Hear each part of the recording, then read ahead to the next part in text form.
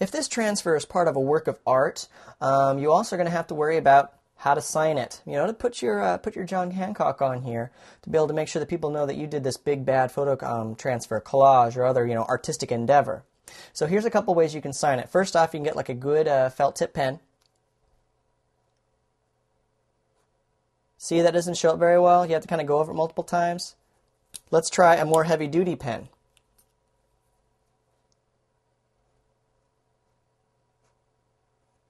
Better, but you can still see that it's a little faded.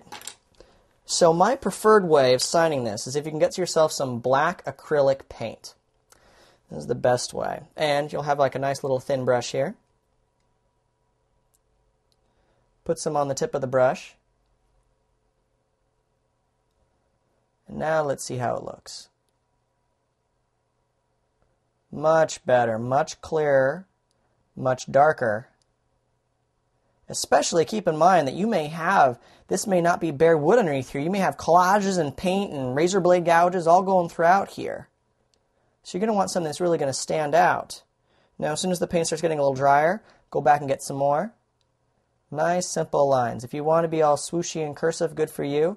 I'm just going over the basic printing here to make sure we get it right. You can see it shows up much better than either of the pen options. You may be able to find some thick pens, but in general, wood has some grooves to it, and paints will fill those grooves in better than a felt marker will.